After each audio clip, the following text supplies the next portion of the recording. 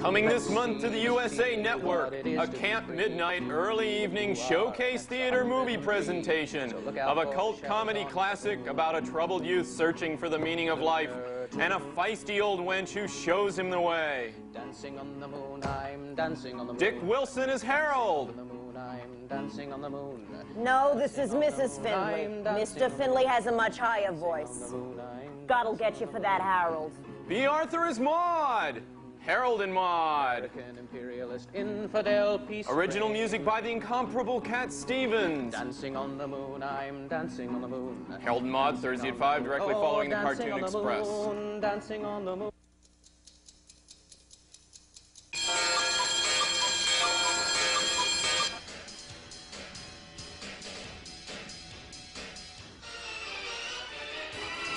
It's USA's Camp Midnight, starring Dick Wilson.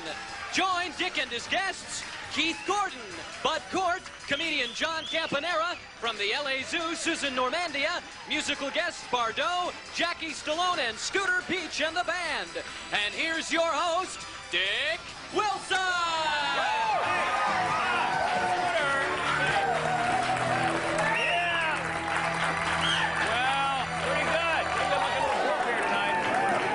Welcome, folks, to USA Network's Camp Midnight. That's still the name of the show, isn't it, Scooter? We haven't changed. Camp Midnight still the name? Yeah? Okay. Well, yeah, it's the name. That's the name. Hey, we're glad you're with us tonight, and we've got a good show lined up for you. A lot of great people going to be on. And I want you to say hello to Scooter Peach and the band right here. Here they are.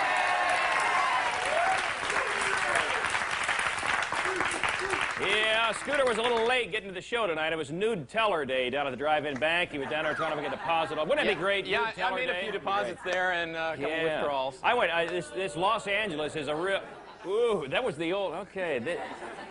I had a strange experience. See, I come from Kansas City where I live during the week, and I come out here on the weekends. And I went to a hairstyling salon today that was so chic, Scooter, that, you know, normally they play the speakers, the music to the speakers in the ceiling. This place had a DJ laying up in the ceiling that took requests. Have you been there? It's an incredible place. You'll have to try it out. But I'll take you over there and you can play on the ceiling with him sometime, would you? Thank you. There's a couple of things. A couple of things scary there. A couple of things I want to show you around here because, you know, we're a couple of shows into the place, and all of a sudden, out of nowhere, we have what looks like a stained glass window back behind my chair here. I don't want you to think we've come into some money and that you should quit feeling sorry for us. See, this is just paper, and it's all done by lights there, all right? Now, if you have just joined us for tonight, come on over here. It's a little dark over here. Up here on the wall, we have, of course, our collection of styrofoam cups. These are the ones that we can afford for our celebrities who have been on the show. And as you notice, we've got who's up there? Adrian Barbeau. We've got a lot of Dick Clark. We've got who else is up? Jackie Diamond, incredible comic. And they all also take a bite out of it so that we can get their denture plates in case there's some kind of identifying of them to do in the future. So we'll know that. So that's good. Well, it's been one heck of a week. You know, Scooter, we got a new president in the White House, and you know, looking forward to 4 years of that. Well, President Bush is in there now. Ronald Reagan is back out here in California. I think he's down the street here at the Express aisle, one of the Piggly Wigglies. Didn't he say he was coming by tonight? Or he may stop by. President Reagan may stop by. We never know who's going to fall by this show. You never know. But along with President Bush, of course, comes Vice President Dan Quayle. Okay. And this guy has certainly had a lot of wonderful, intelligent statements that he's made through the course of the campaigning over the last few years. But he's right there in the office ready to go to work now. You know, we thought it would be a great comedy bit to have What Dan Quayle Said on the show every week and just kind of map that. Then we decided this is a lot more serious than making fun of. We'd better take a serious look at that. And that is why here immediately at my left, I guess it would be, and Scooter, can you see this okay? That'd be my right. We have the Dan Quayle, What Dan Quayle Said conversion wheel. Now this is a little heady, so let me explain it to you here, okay? Okay. What we do is, number one, we take what Dan Quayle said sometime in the preceding week or sometime that he said in the past. We then counter-reference that, Scooter, with the current condition of President Bush and how he's feeling, his medical condition. Then we can open up our handy information window underneath and see just exactly how to react to that current situation. Let's try it out here. And would you certainly ask any questions if you have any along the way. Okay. You remember Vice President Quayle said during the campaign, "I did not live in this century," at one point. He said that. You remember that, so Scooter? So he didn't live in this century. He didn't live in this. If we take that statement and we then counter-reference with the current medical condition of President Bush, all right, mysterious spot on the chest X-ray for President Bush. So his health is a little, it is serious a little questionable on the health. We then Okay. pop out the handy information guide to see what we need to be doing. And we have here 360 days of sunshine, women generally attractive, and no military value, or what that is, Scooter, is why to move your family to Easter Island on this one. All right? Yeah. Yeah, so take care of that. All right, let's say that our former National Guard big buddy has said something else, because he certainly did. He said at one time, he said, I'm in charge of the war on drugs. I don't know how you remember that or not. He did say that. All right, let's say he says that, Scooter, and then all of a sudden we find out that our president has sniffles and phlegm, but basically he's okay. All right? So his health is okay here. Scooter, that is right. Yeah, his health's okay, so there's not a lot of worry here. Let's take a look at our handy guide and see what happens on the drug scene then. $5 per ounce, that's the price of cocaine on the street. Police stations, army bases, anywhere, that's where you could buy the cocaine. And I thought gram meant grandma.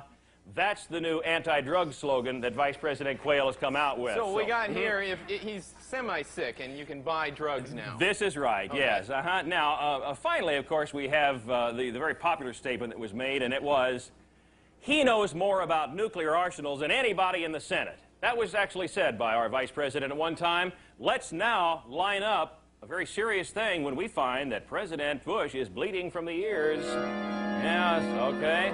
I think we're in trouble now, don't you, Scooter? This is very serious. This is pretty serious. Seriously in danger. So let's take a look inside the handy should information. Consider something here. Yeah, and here we go. 20 years, Risk, Monopoly, Stratego, and 1750. What we have here, folks, and take notes on this if you'd like.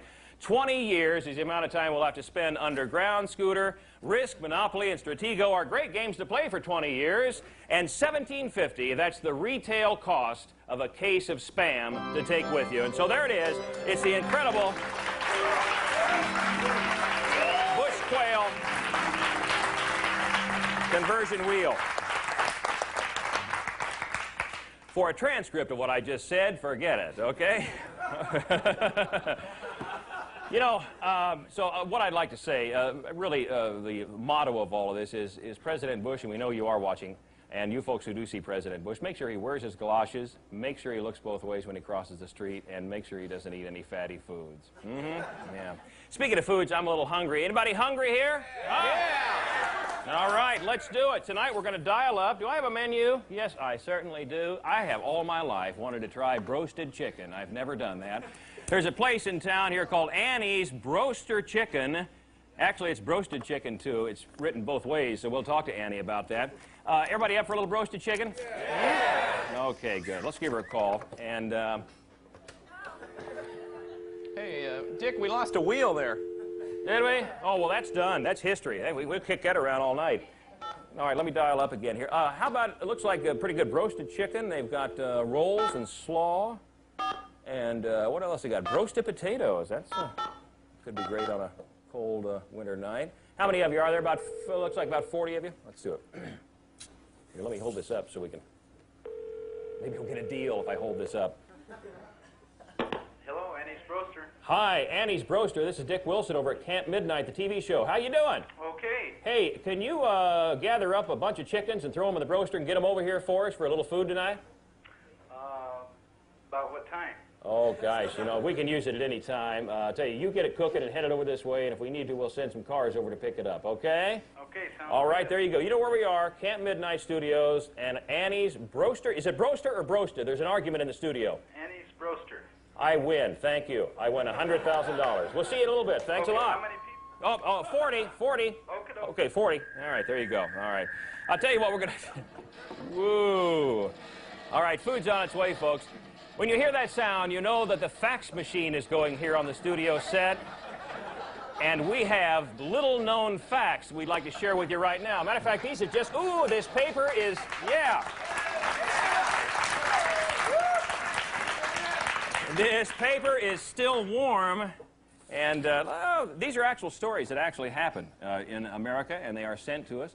First off, we have to Dick Wilson from Lenny Pischel of the USA Network. Love the show, babe. Think you're the best. Everything's great. Please read the USA programming announcement. All right.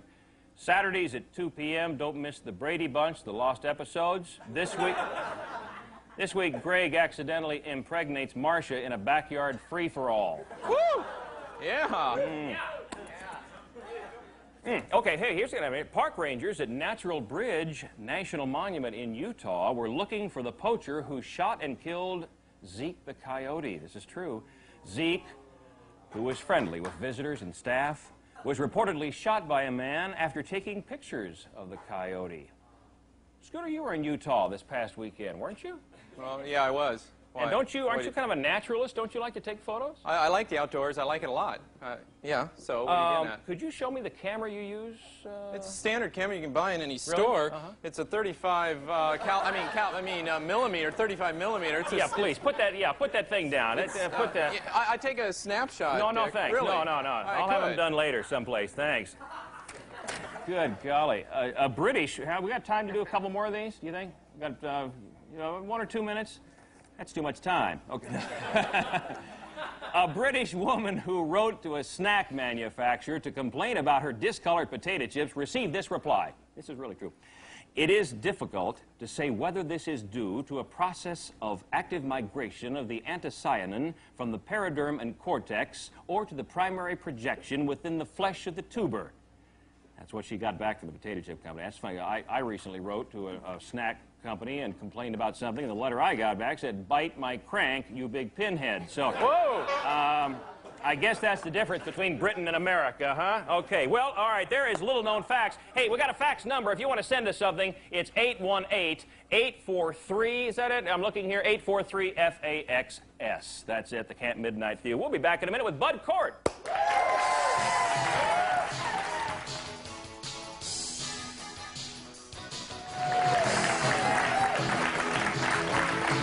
Welcome back to USA's Camp Midnight. I'm Dick Wilson, your host for the evening. Thanks for being with us. Our next guest, though he will always be remembered for his hilarious portrayal of Ruth Gordon's love interest in the comedy classic Harold and Maude, our first guest is actually a world-renowned stage, screen, and radio actor. He's featured as a delightfully memorable teacher in the current release called The Chocolate War. Ladies and gentlemen, please say hello to Bud Cort. Bud, come on up.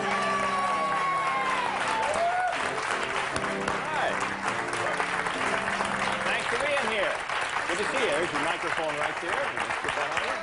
Okay. Yeah.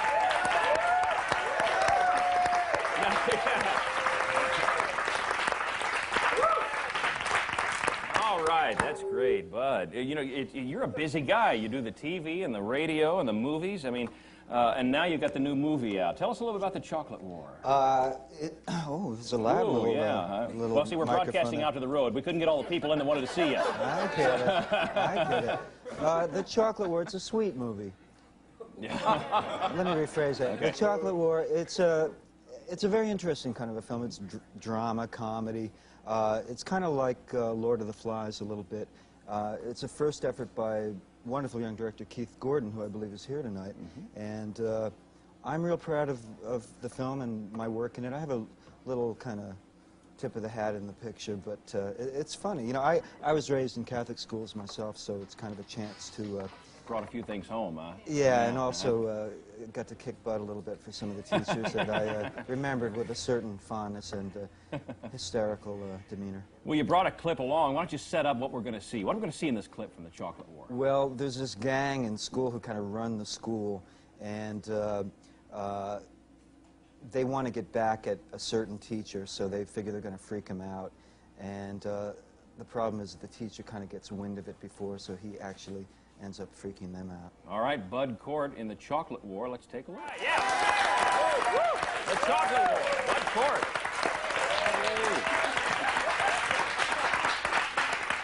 You must have wore those extras out that day, huh? Yes, we did. Yeah, we certainly did. Did you have any teachers like that that had a good time in class? Well, I had the Christian Brothers of Ireland, and actually they were pretty remarkable people. I got a 2 on my geometry regents, and I cheated. I copied from the guy who sat in front of me. Got 1 right on part 1, and the principal, I used to be an artist, and he had a nude sketch that I had done in his office, and he called me and he said, look, I know you got a 2, but I'm going to pass you, but just don't ever take a math course again, and I'll be keeping the sketch for the rest of the year, by the way. So we might be able to use you on the Camp Midnight accounting team at some point, too, if you don't mind. Yeah. Hey, over the holidays, it was such a nice surprise to see you on a Twilight Zone episode. Yes, a surprise for me, too, hopping out of that trunk. I always loved the Twilight Zone. Yeah. You know, they did 11 new episodes this year, so it was a big the story, and tell them just a little bit about what you did. Well, I play this kind of schleppy clerk and behind a hotel, and everyone kind of makes fun of him. You know, he's got big butt and stuff, you know. Anyway, he finds his trunk, and he can get anything he wants with his trunk. So he kind of gets a chance to wield some power for the first time in his life. And he actually, though, is kind of a nice character, so he wasn't real mean with his power. We won't tell them the end in case they see it in reruns. Right. Okay. Right. All right. Hope good. you do. My accountant hopes you do also. I understand you're rehearsing a new play here in Los Angeles. Yeah, right. I'm real excited about this. I'm doing a play with Tom Waits and Carol Kane and Bill Pullman. Yeah. A new play by Thomas Babe called Demon Wine. That's not W-H-I-N-E, but W-I-N-E. And it's actually it's a pretty serious play about the homeless, which I've been interested in for a long time, and it's really remarkable. We open on the 10th of February, and we're going to be at the LATC, Los Angeles Theater Center downtown. All right. Okay.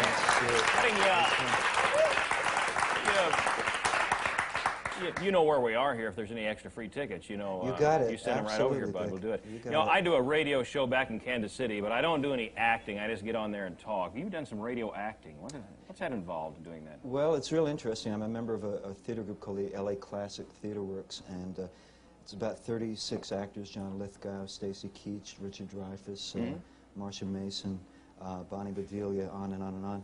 And we haven't actually begun performing yet, but to get our chops together, this was actually Richard Dreyfuss's idea. We're reading plays, and we've done about 5 or 6 in conjunction with the BBC and different places out here. We've done The Crucible and Are You Now or Have You Ever Been?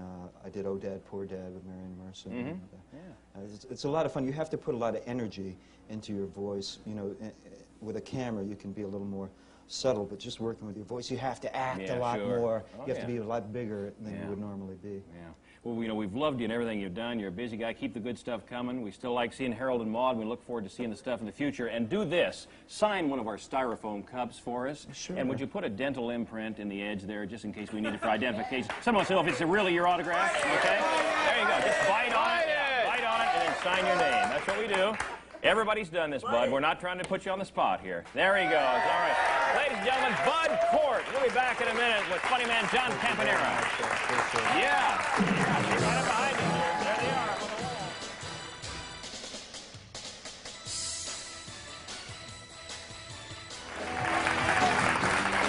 Okay, welcome back to USA's Camp Midnight. We're glad you're with us here on a Friday night. You know, we've got a very special, it's really kind of fun. We've got a very special backstage environment here, don't we? Oh, yeah. Hey. Yeah. All right, movie producers, we're ready. Call us, okay? We can show up on your set immediately. We've got a couple of small cars here. We'll all pile in.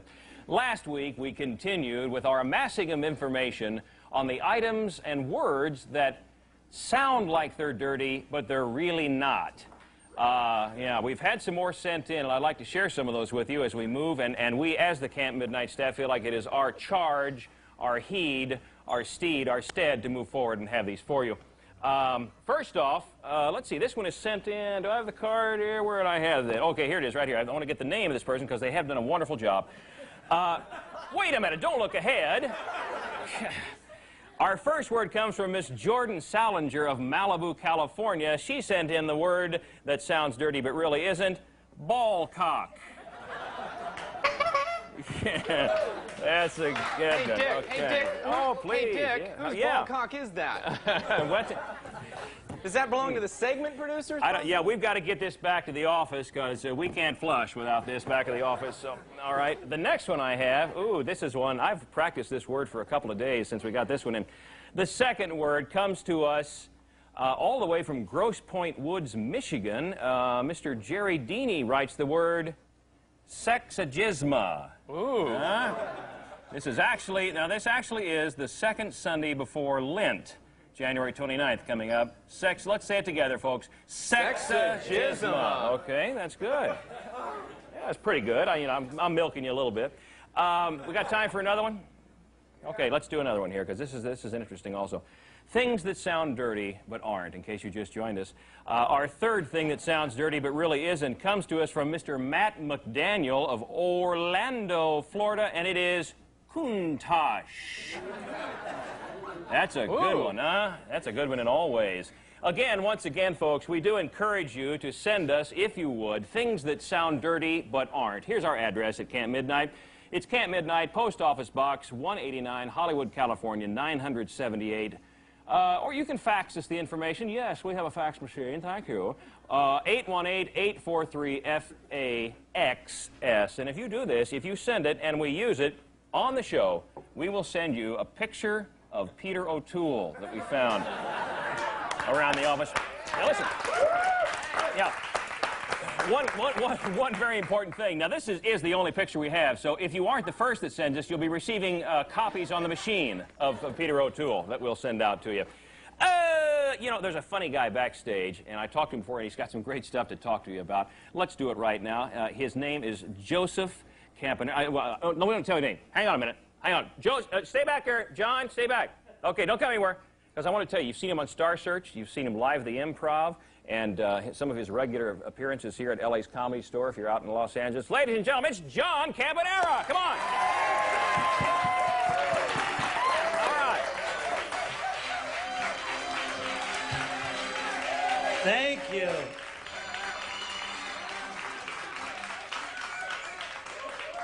Thank you very much. You guys sound great.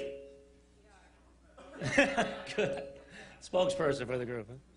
Well, I wish I felt half as good. I got these post-holiday blues.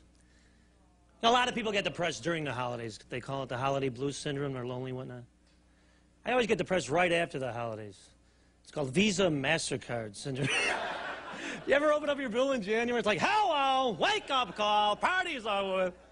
$150 for a sweater. What was I thinking about? I don't even like her that much. What was her name again? Well, I got some nice gifts for Christmas. I can't complain. Got the Jeopardy home game. I got the special LA version of it. You had categories like freeway shootings for 100, illegal alien lottery winners for 500. Who was Rodriguez? But it's one of the few shows I could watch, Jeopardy. You know what I can't take are these daytime talk shows like Geraldo and Oprah. You notice they're turning into freak shows? These programs? These guys aren't controversial. They're freaks. I mean, do you know a Nazi skinhead lesbian nun? No, I don't either. Where do they find these people? You couldn't create these groups if you wanted to. Ripley wouldn't believe these people. You know? I think they're all actors myself. I do. I think the director comes in every day. There's a bunch of actors backstage at Donahue. He says, okay, today we need an albino hunchback midget. Who can play it? Anybody? Webster, okay, get in the makeup. You'll be on low. Well, what's funny are the teasers, the quick commercials for these shows. You know, sometimes you're watching television haphazardly, you're reading the paper, and it's like out of nowhere you hear homosexual priests who are secretly married at 4 on Donahue. It's like, what the hell was that? It's worse than the Inquirer. Incestuous Mormons with gum disease at 3 on Oprah. It's like, what the? She's lost a lot of weight, Oprah, you know? She looks funny to me now, though. She looks weird. I liked her better fat, because now she's got this skinny body, but she's got that big head to contend with, you know?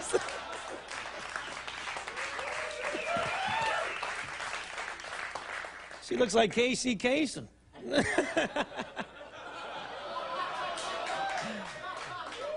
Hi, I'm Casey Kasem, and I'll be right back with my big head right after these messages. Well, I'm just happy I'm not the next guy that has to fight Mike Tyson. That's all I could say. You think he doesn't have a few problems he wants to hammer out on somebody? I wouldn't suggest wearing a Robin Givens mask, you know? It could work against you. I don't feel sorry for Mike, though. I tell you, a boxer I feel sorry for is the Olympic boxer that missed his fight. He missed the bus to his fight. You know how disappointing this is to be? Here's a guy who trains 4 years for a fight, man. Every day, running, boxing, sparring, training, running, boxing, sparring, training. The day of truth finally comes along, and it's like, holy smokes! I missed my bus! Ah, nuts!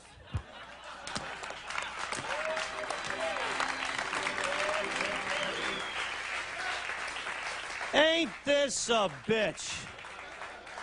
4 years down the pipe, I'll be a monkey's uncle. I mean, you got guys like Sugar Ray Leonard, he's articulate, he's trying to rid the boxer's image of being dumb, and this guy goes and sets it back another 100 years. I missed my bus. I read the schedule wrong. I read the schedule wrong. Sorry, I messed up. I mean, it's funny, but it's sad, because this guy, he can go on to be the next Muhammad Ali. And his whole life, he's going to be known as, you're the dude that missed the bus. The Olympics, right? I thought that. Honey, let's take a picture. It is him, the Olympic guy. They'll never let him live it down. His whole life, people be walking up to him. By the way, you got the time? I'm only kidding, fella. It's a joke. I know who you are. Get out of here. I know what time it is. You're Olympic guy, right? Hey, you wouldn't happen to know when the next bus is coming by, would you? I'm teasing. Get out of here. You're Olympic guy, right? I know who you are. Go on. But it's a good... What a scandalous Olympics, though, wasn't it? Everyone was on drugs at Olympics. It's a good thing they have drug testing at the Olympics. I mean, imagine if they didn't. I mean, imagine the records they break that day. You'd have guys running the mile in a minute. Hit the buzzer. Just hit the gun. I'm ready to go. Hit the gun. I'll run it twice. I don't give a damn. Just hit the gun. I mean, the hardest thing would be just trying to line up everybody for the race. Will you guys quit jacking around and get on the starting line? I don't care. I'll give him a head start. Just hit the gun. I want to go. I want to go now. Hit the gun, then I'll do the marathon. And then the decathlon. Thank you very much. You guys have been excellent.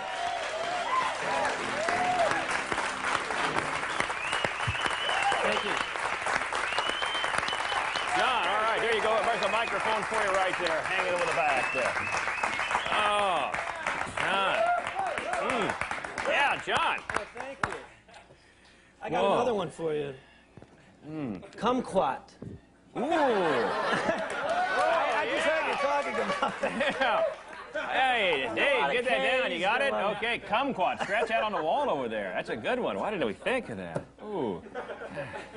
That Olympics, it was full of stuff, wasn't it? Oh, it was really something. You know, I want to apologize real quickly. I think I may have mentioned the word George while I was in your introduction, but the reason was I was thrown off by that sexagisma thing. It's a religious term that we heard. So, John, thanks for doing that. That'll get you every time. You don't like the trash TV shows, huh? They don't do anything for you. Well, it's a lot of sensationalism, I think. You know. I think if they really want to find some nuts, they just pick up the paper, the LA Times. I read a few weeks ago, some lady got in an argument with her boyfriend. She cooked his pet parrot. Did you read about that? I'm not making this. No, really? I swear to God. And I'm thinking, all I could think of, here's a guy, goes out and gets another parrot right away, you know, to relieve his pain. In the meantime, they make up. Right? So now every time she comes over, the parrot's like, "Back, don't argue with her. No fighting. Back, don't piss her off." I mean, there's so many nuts out there. Well, I was in Chicago over holidays for Christmas. Some guy gets killed. Some nut dropped a boulder off the overpass onto the freeway, goes through the guy's windshield, kills him coming home from a fishing trip. That's how senseless martyrs can be. I'm thinking, here's a guy probably out fishing all day, not catching a damn thing, thinking, you know, I got a better chance of getting hit with a boulder out of the sky today than catching a God-blessed fish. And wouldn't you know it? It's a sick world. Yeah. You're all over it. You've been in stand-up stuff for how long now, John? How long have you been? 9 years. 9 years? I started out in Chicago. How'd you get into it initially? What said, hey, I can do this? You know, I can stand up and do this. Believe it or not, I won you know, when the gong show was real popular. Mm-hmm, yeah. They had local contests around my house back in '79. Mm-hmm. And I entered one day. I did a few impressions. I used to do impressions. And I won like $500. Ooh. And I figured, hey, maybe I got a shot at this. And then I won another one about a month later at another local bar around Chicago. And I said, and then people tried to tell me, well, there's a couple local comedy clubs. You should check it out. So I figured, hey, why not give it a shot? Well, Let's see some impressions. You got a bad impression you can do for us? I started doing, no, I got into comedy because the impressions, people start labeling you after a while. Yeah. They'd bring you up, oh, here's a fine impressionist, and you go out there and all they want to hear is impressions. Yeah. But if you're brought out as a comic, then they go. Were you the kind that had to tell people who you were doing before you did it? Okay, John. Yeah, right. But then they turn around and go, it goes something like this. And they turn around and they look just the same when they come back. It's like, well, John, when we pull the old styrofoam cup out, you know we're about out of time on this part. So what we want you to do, if you would please, bite the cup before we can get your dental imprint on it. This is what we do, and then if you'd autograph it, we'd love it. We'd like to put it on our wall. Is that okay? Sure. All right, just take a little bite out of it. Sure, I'm a Keith. Yeah. Take a bite. Yeah, just put it. Yeah, just put it in print. Sign it. John Caponera, everybody. John Caponera. Thank you. We'll be right back. USA's Camp Midnight will be right back after these important messages. All right, this is great. Someone want to get me a towel?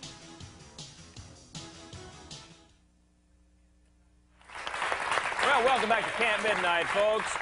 You know, there's so much going on in the fragrance world these days. There are so many major stars who have taken on a fragrance themselves, and they use themselves to pitch it, and the fragrance, so I guess, smells like them or something. Cher's Uninhibited, Elizabeth Taylor's Passion, just for a couple. There's a lot of other people getting into this right now, and we brought from Petite Jean Cosmetics Victoria Standish. She's going to show us some of the other people that got into it. Victoria, welcome. Camp Midnight. Thank you.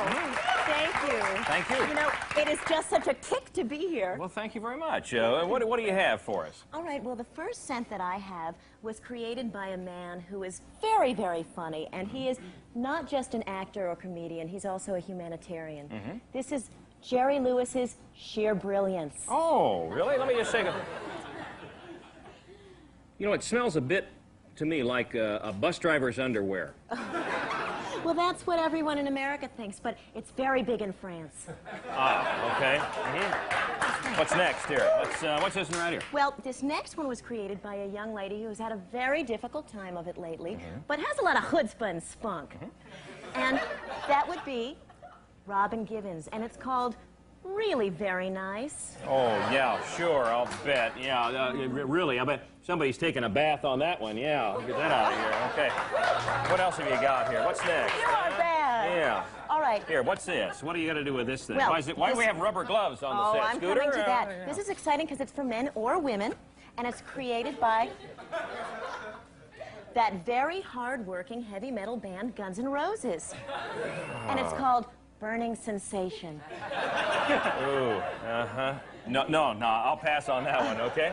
Yeah, what else has it got on there? Well, Burning Sensation also comes with another Petite Jean cosmetic product called No Scabs, M'lady. Okay, all right. Good.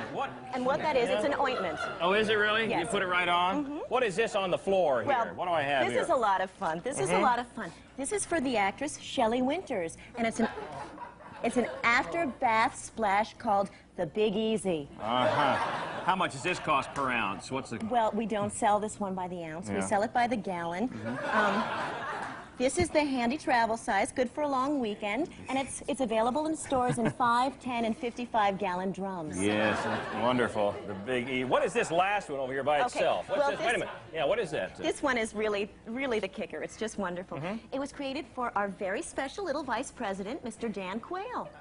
And it's called Heartbeat Away. The bottle is empty, though. Well, yes, they all come that way, but people seem to buy it anyhow. All right, okay. Thank you very much. Victoria Standish, Petite Jean. Hey, can you hang around and help me maybe serve some food here? I think the food's going to be here in a minute. Matter of fact, Annie's Broaster Chicken is here. It's eating time. Yeah. Whoa. Oh, bring it out here. Put it right on out here. That's wonderful. Hey, come on up and eat, folks. Come on up and get what you like. No, I don't want to knock any food over. Yeah. Come on up and have a little something if you'd like. Sure. Just don't be shy. Step right on up here. That's real good. And let me just grab somebody real quick here. Let me grab, yeah, come on up here. Sir, come right up here for just a moment. Stand right over here and look right into this camera right here. Your name, please. My name is Tom Buckley. Tom, and where are you from? I'm from Kansas City. Yeah, Tom's from Kansas City, huh? Yes, sir. Good. Well, thanks. Tom, what I wanted to, while you're eating, we also show a music video while you're dining, all right? That's great. We call it the Network Stipulation Video. The USA Network makes us do this. And tonight we have for your viewing pleasure, it's called Frontline Assembly's Body Count. And what we want to do is ask you, who's the guy under the sheet? That's your video question. Tom, eat up, okay? Okay. And welcome to California. Thank you very much. All right, there you go. Let's roll it. It's just me, the Dick Man. We'll be back in a minute with Susan Normandia from the LA Zoo.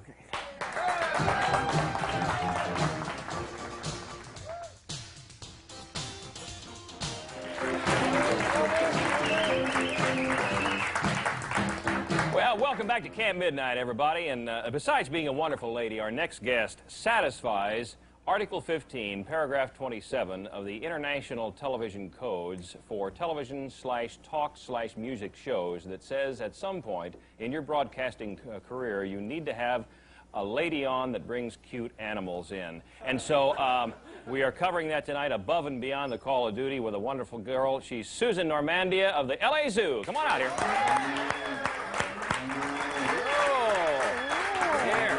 Hedgehog, here. How may I hold and help here while you put your... Can I do this? You can hold them. This is a European hedgehog, and actually they're very common in Europe, and they live in gardens or on farms, and they are known to keep pests away. They eat snails and insects, so they're... Actually, farmers sometimes even put a little dish of food out for them to keep them coming back and forth to their... Let me turn him so he gets a good face shot. I'll get my thumb out of the way. Look at that little guy, huh? How old is this hedgehog? Oh, it's about 5 years old. Is it? 5 years. And if you put him down flat... Can he go down? Yeah, we'll see if he'll... He hurts just a little bit, you know. He's a little sticky. So normally he'd walk around and he has, you can see these are spines on his back, and these are a kind of hairs, but actually they work to protect the animal from any predators, which might be something like a fox. And when it's afraid, it would either run into a hedge, you know, why they call it a hedgehog, or it might stand up the spines on its back, or its final defense would be to roll into a ball like this. And it has a muscle all around here that helps it to do that. It's kind so you of can like... close it face up completely also, huh? Yeah, it's kind of like the drawstring on a pants. Return. You know, one question I have about this, with it being so needly and so pointy and so painful for us to hold, let's say this hedgehog has a date. Okay? A date. And let's say that the old Spanky McNasty trick comes up at some point. How do they do that? Actually, the hedgehog female has the choice. Does she? Usually that's the way it is. If she chooses not to mate, she just needs to stand up her spines. Yeah. If she chooses to mate, she just flattens out her spine, and then the male mounts her, and he holds on to her spines. Does he? Yeah. So that he doesn't slide off because it's real slippery. And then mates with her. Some of you may want to try that later. And I know you gentlemen can use that information to your betterment. Well, thanks. Great. Thank you, Mr. Hedgehog. I read about you as a child. Okay. Now, We'll put him away. Put him in his little garage. And you folks in the front row, our next item that we bring up from the LA Zoo is something that we all know and love. Yes, a lady is about to eat her napkin here on the front row. She said she saw this bag wiggling. So, Susan, just dive right in there and let's take a look. Well, an easy way to transport a snake is in a bag like this. And this, this is a young boa constrictor. Hi. Yes. Now these, once again, a boa constrictor is only dangerous if it hugs you. Is that right? Right. And this, boa constrictors are obviously non-venomous snakes. They kill their prey by actually wrapping around them. Okay, there we go. And they throw coils around them, as right now there's a coil around my my hand. And what they do is kind of if you're wearing a belt and you just tighten your belt and tighten your belt till you can hardly breathe anymore. What they actually do to their prey is they wrap around it, and every time the animal exhales, they get tighter, so that eventually the animal is unable to breathe. It's interesting because you think of snakes being slimy, but it's very dry. It's it's not an oily, slimy feel, is it? No, it's a beautiful, beautiful feel, and actually it's quite cool, Yes, unless very the nice. animal has been in the sun, where then it would be a whole lot warmer. I think I'll take this one with me. Okay, that's fine. Well, let's see what else you've got here. Thank you. Do animals have names at all? Do you name your animals at the zoo? We do. If the animal is adopted, which there's a program at the Greater Los Angeles Zoo Association when you can adopt an animal. You don't get to take it home, but you do get to name it. And that's the way they get their names. But snakes really don't have ears, if you notice. So it wouldn't matter to him if he had a name or not. Well, what else did you bring for us? Well, It goes back in the bag. How many times, folks, have you wanted to be carried in a bag some ways? Wouldn't that be great sometimes? Yeah, put me in the bag and take me home, huh? Okay. Now I have this next animal I have seen before we did the show. So this is the good. This is the warm and fuzzy This is the one right cute here. one, The cute yeah. one, yeah. Okay. yeah, hedgehogs. Oh, I'm sorry, Mr. Hedgehog, you were cute. Okay. All right. Yeah. Ooh. Now what is this? This is a red-ruffed lemur, It's been a while since I've had my red ruffed also, matter of fact. native to Madagascar. And as you can see, it's got a real long tail, long arms and legs. And this animal lives in the canopy, the high forest of the tropical rainforest. So trees like 200 feet tall would be its home. Gosh, yeah. Come on over here. Look at the hands. It's almost like human-like hands on the lemur, isn't it?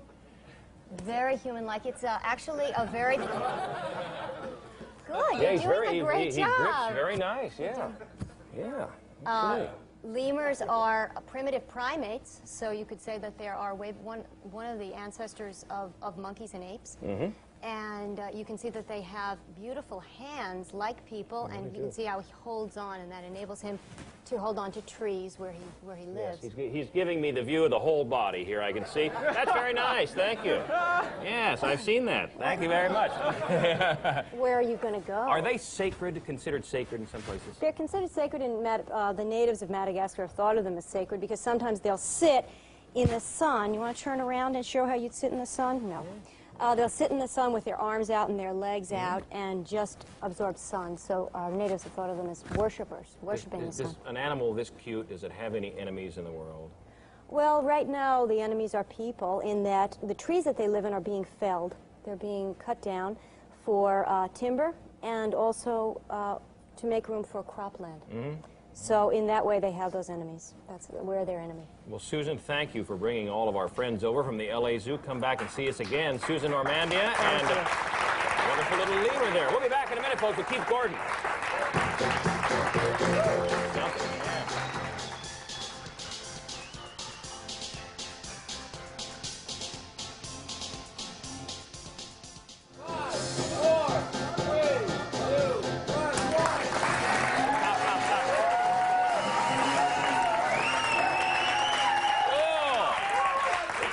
Thanks again, Susan Armandia of the LA Zoo. We hope to have Susan back again to bring some more of the great animals from the Los Angeles Zoo.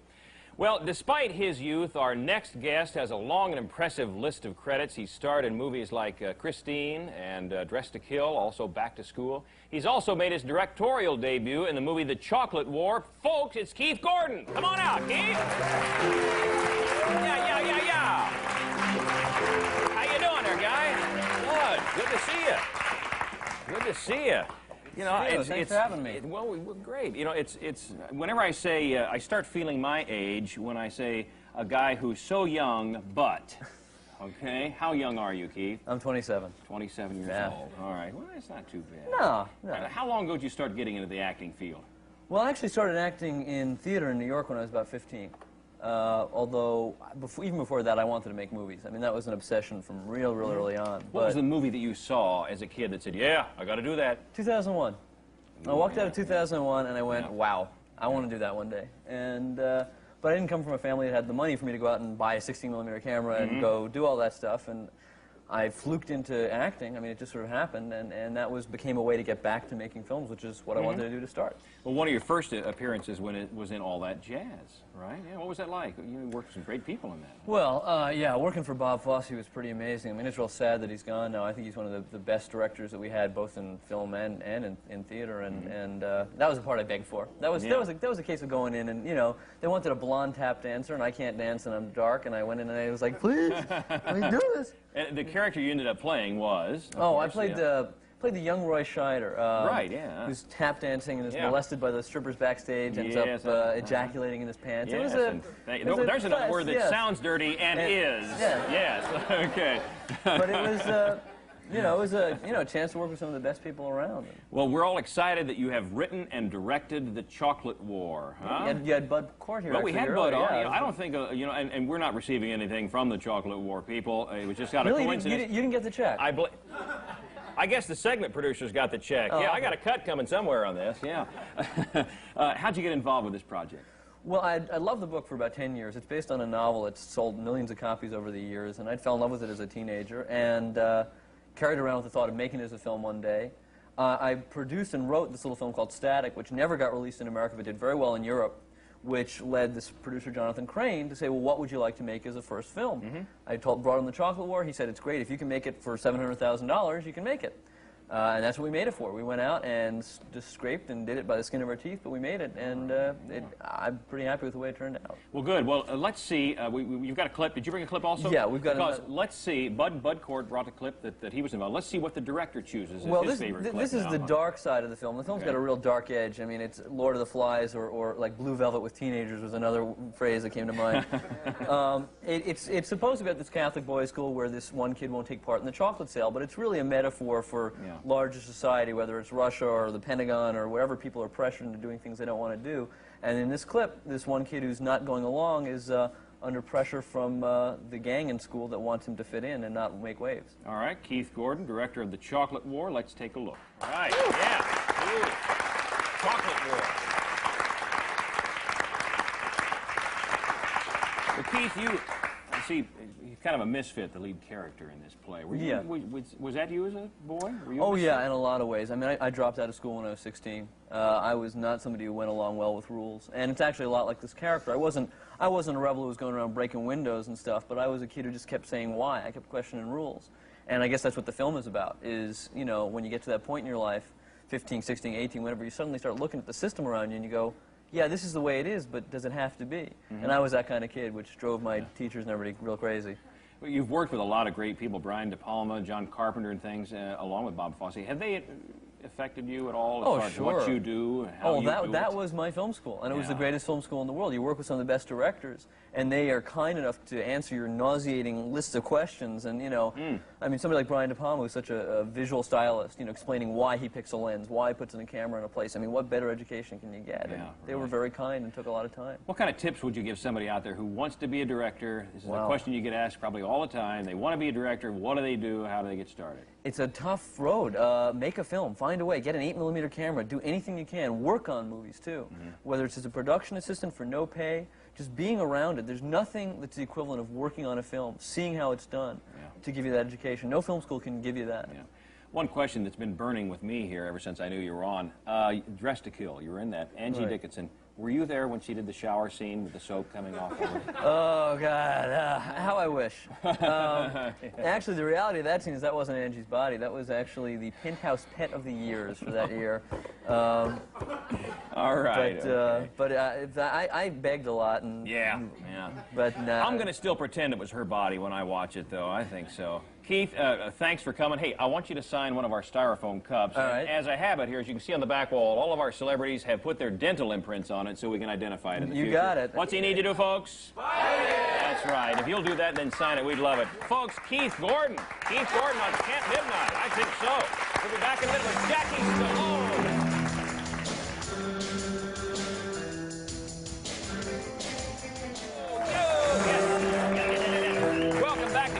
Midnight, folks. Welcome back. Dick Wilson, I'm your host. Glad you're spending your Friday night with us, and love to have you. We've got a great show next week also. I'd like to tell you who's going to be on. We got Rick Dempsey, catcher for the L.A. Dodgers, coming in.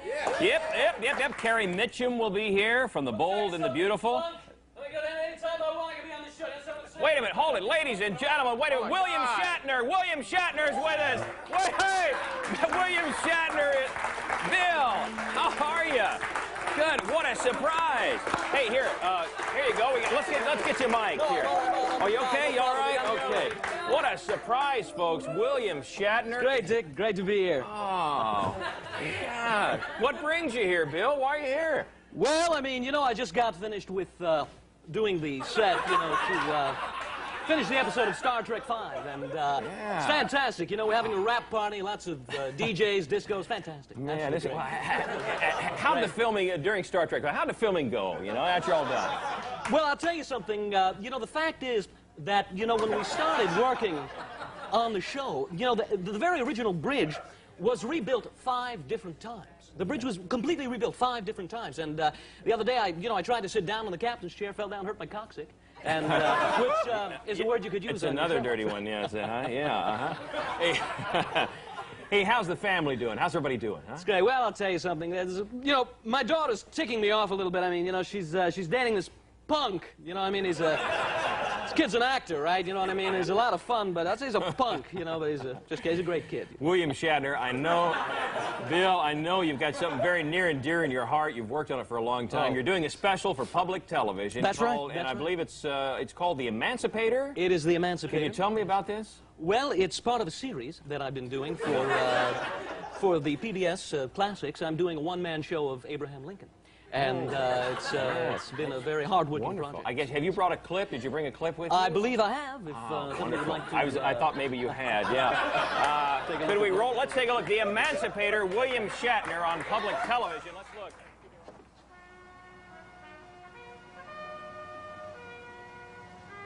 Fourscore 7 years ago, our fathers brought forth from this continent a new nation, devoted to the proposition that all men are created equal.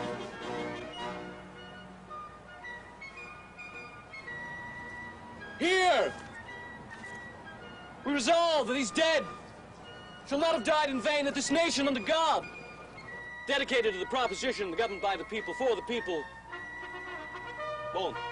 Why? The people shall not perish from the earth.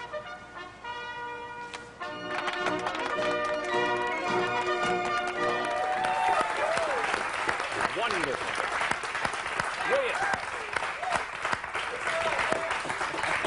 Thanks for coming by. No, I tell you, I gotta get out of here. Gotta get to the stables, do a little harness racing. But it's been wonderful to see you, Dick. Bill Shatner, William Shatner, folks, a surprise guest. We love it.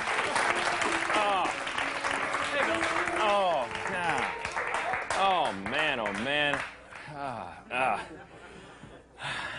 Just a minute. I got to see. We'll try to find out when that's on PBS, and you can try to be out of town. Okay. You know, our next guest brought astrology to Hartford, and also Rocky Balboa to life, and this to your living room.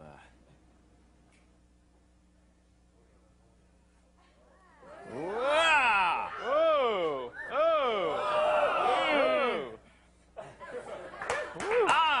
Ladies and gentlemen, Jackie Stallone. Jackie, come on out.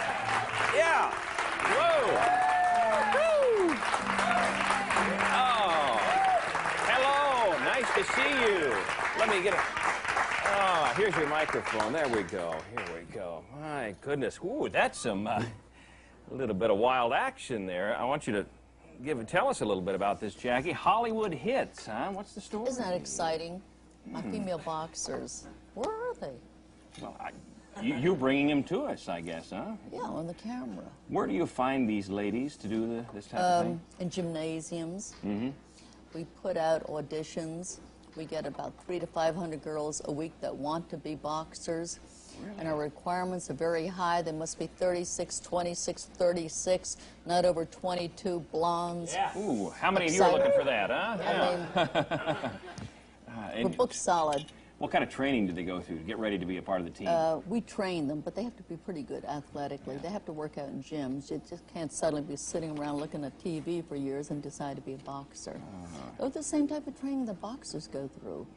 It's so much nicer to watch than You those watch guys. and see. Yeah, My sure. kid said he wouldn't get in the ring with them. Really? Well, speaking of your kid, you have begat talented kids, Jackie. You sure have. I mean, Rocky, Rambo, Sylvester, and you got Frank, and you got the daughter also, Tony Ann. Yes. I mean, where does all this talent come from? Well, I know What's where it like it didn't raising come these from. people? Huh? Didn't come from the father. Uh-oh. I'm going to take full credit. I really Yeah. am. I don't care. I'm not going to take boos. I'm for the women. The men could just boo. What was it like around the house with all that gang growing up, huh? Horrible. Yeah. Really was horrible. Mm. But, you know, I'm very happy to be here, incidentally, because my children were raised on Bandstand and Dick Clark. We're from Philadelphia.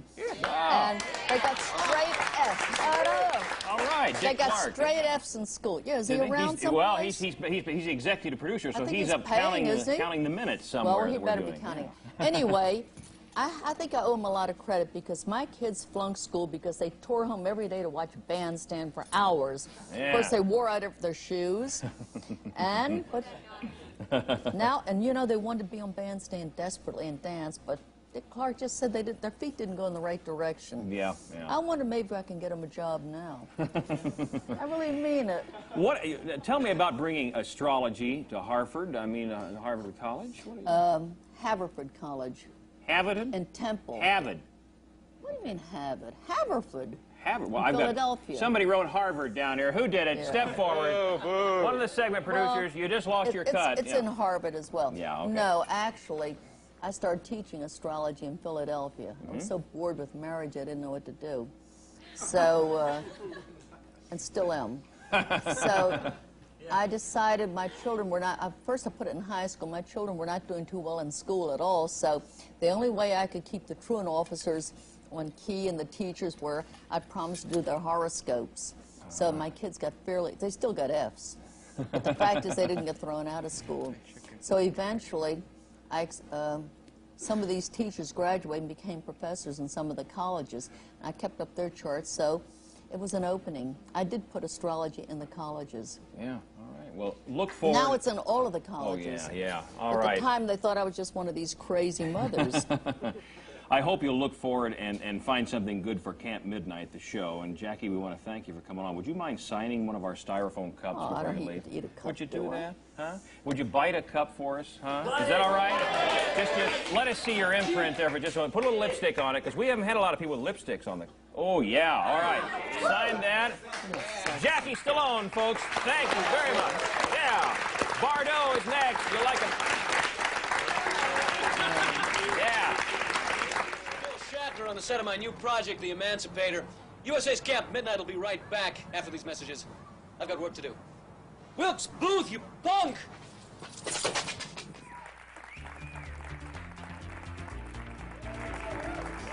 Next, we'd like to welcome two very young, talented ladies singing their fourth single, Hold Me, Hold Me, from their album, Bold as Love. Please welcome Enigma recording artist, Bardeux. Right, yeah, come on over. Thank you. Yeah, come on over this way. There's a microphone here behind you, behind both of you. There's a microphone. Whoa, you know, the hardest two working girls on this show, I can tell you that. Bardeux, wonderful. All right, well, we're going to have roll call here. Let's identify Acacia. Acacia. Acacia and Jazz. Hi, nice to meet you. Nice to meet you. That's one of those words. Yes, Dick is one of those words also. Sounds dirty, but we'll listen to an offer, okay? Yeah. What a great song. That's right. I like a song that cuts right through all the crud and gets right to the point. That's kind of where we are. What are you doing these days? You're working in the studio? Are you back in the studio? This week we go into the studio and start our second album. Ooh. All right, good. All right. Any a title yet? Have you come up with titles or anything? Not yet. Do you guys fight over this kind of thing? If you want to title something? No. Or, you get along pretty good after this? How did you get together? How do you know each other? How did this happen? We met through our producer, John St. James. Okay. We basically auditioned and he put us together. Wonderful. We've been successful ever since. Good. What's been the biggest thrill of your entertainment point so far? Tokyo. I hear about Tokyo. What happened over there?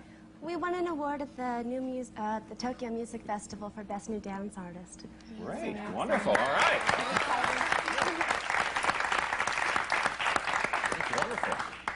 How long ago did you get the award? Was it during the past year some It was point? about 2 months ago. Yeah. Oh, it was What's it like longer than performing? 6 months. Was it? Yeah. See, they're arguing already. All right. Oh, well. What's the Tokyo audience like compared to American audiences? They're real polite, so you don't really know if they like you or not right off the bat.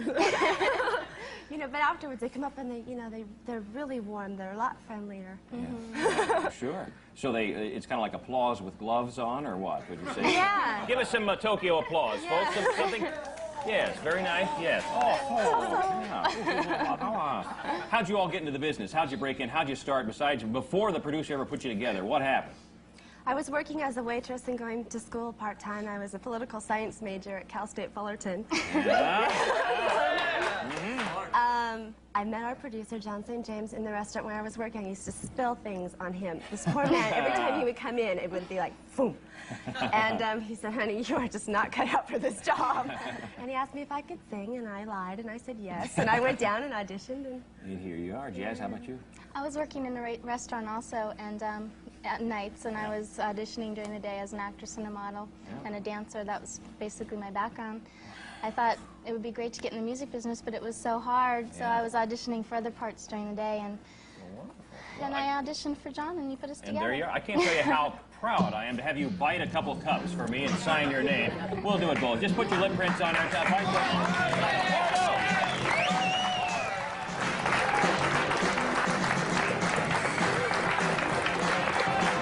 Yeah, all right. And as the wafting perfume of Bardeux still lingers in the studio, their album Bold as Love. Thanks, girls, for performing for us. And thank you, our entire cast for tonight. Our guests, Keith Gordan, Bud Cort. We had Joe Caponera on, Susan Armandia from the LA Zoo, Jackie Stallone. Huh? What did I say? Yeah, I've got to talk to John about this. John Caponera, we love you. And also our regulars, Carolyn Schlitt, Tony Forkis, Jackie Stallone was here, Bardeux. Next week, Legal Range, Rick Dempsey, Carrie Mitchum, Larry Wilson, David Strassman. And remember, go see John Caponera somewhere. All right, good. That's it. We'll see you next